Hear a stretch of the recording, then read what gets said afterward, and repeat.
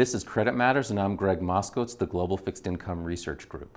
The global tally of companies poised for downgrades dropped significantly in September, due in large part to the downgrades of China and Hong Kong, as well as the outlook revision to stable on Kazakhstan, which resulted in similar actions on related entities.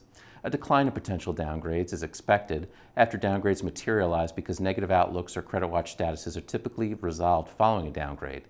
The number of potential bond downgrades fell to 579 as of September 25th, from 596 as of August 28th, declining for the 10th month in a row. We removed 49 issuers, 19 of which are domiciled in China, Hong Kong, or Kazakhstan, and added 32 since our last report. Potential downgrades are issuers rated AAA through single B- by S&P Global Ratings, with either negative rating outlooks or ratings on credit watch with negative implications. We monitor potential downgrades because they are the most likely to be downgraded in the short to medium term, and their aggregate number indicates the direction of potential rating changes.